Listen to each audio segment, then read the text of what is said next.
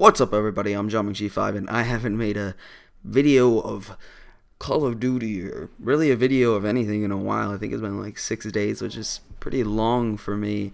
So yeah, I have this Modern Warfare 2 free-for-all I just got using the FAMAS silencer. What else? Sleight of hand, stopping power, secondary is a spaz. I think I use it for my last kill, but that's it.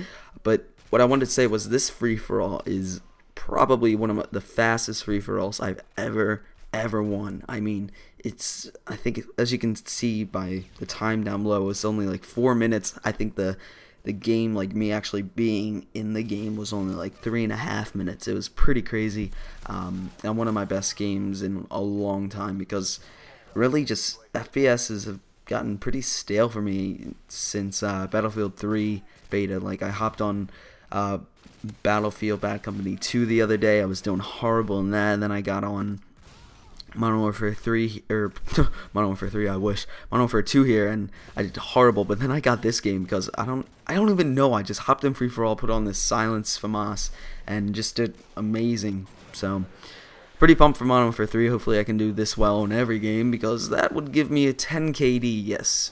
And if you can do math, then you know exactly what the score of this game turns out to be. But anyway, why haven't I been posting? Why haven't you been posting, G5? Well, I haven't been posting a little bit this past week, because just been trying to focus on school. I have a debate in my AP Lang class that I'm supposed to be preparing for.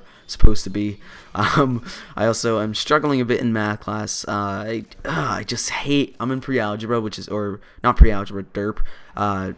In advanced math, which is pre-calculus, and it's just it's not clicking with me. All of this imaginary numbers and complex equations and stuff, it's like, why do I have to know this?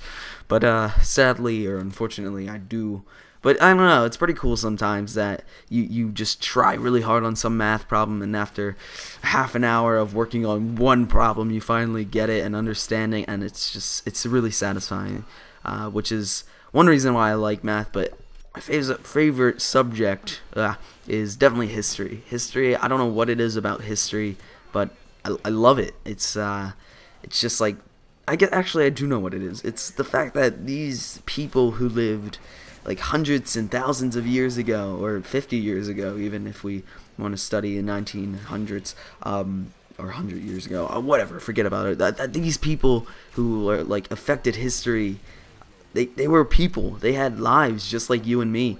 And I just find that really interesting, that throughout history, everybody has the same problems that you went through. Even these people that you learn about, like, who the heck is Francisco Pizarro? I know, because I'm in history right now, and I learned it. He's the discoverer of Peru. Yeah, because Pizarro, Peru.